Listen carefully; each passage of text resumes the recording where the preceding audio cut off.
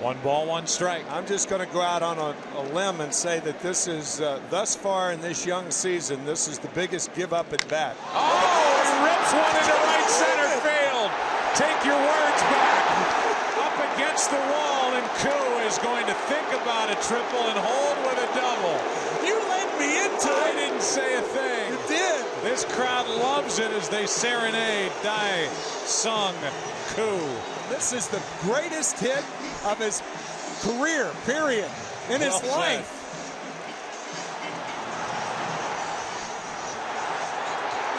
David Wright in the dugout for the Mets. Koo fighting back a smile. Here's David Wright.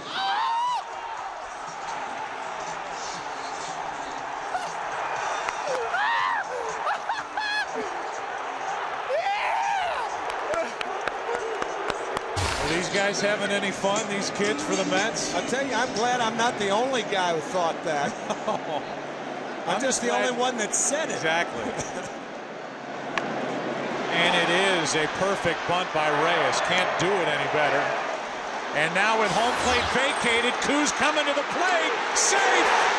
Base running by Koo after his double, and the Mets lead now 3-0.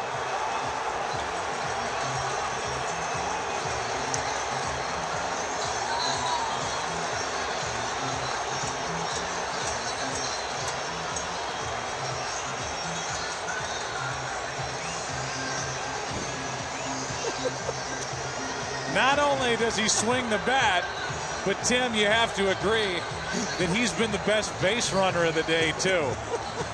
So much for a guy not used to being on the bases. The most electrifying journey around the bases. Can I say that this far this season? Watch this. He picks up the fact the coach didn't help him at all, and head first. I'm not sure he touched home. Did he touch home? Well, the bat's in the way. How about Posada's glove? Oh, he looks to be out. And I don't know that Koo ever got his hand on the plate. If he did, he just got the edge of it. Yeah.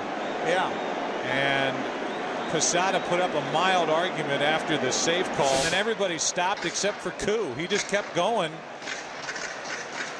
after recognizing that the plate was wide open. Look at that little flip by Posada. He almost pulled Cano off the bag, and then Cano's waiting for somebody to get back near the plate.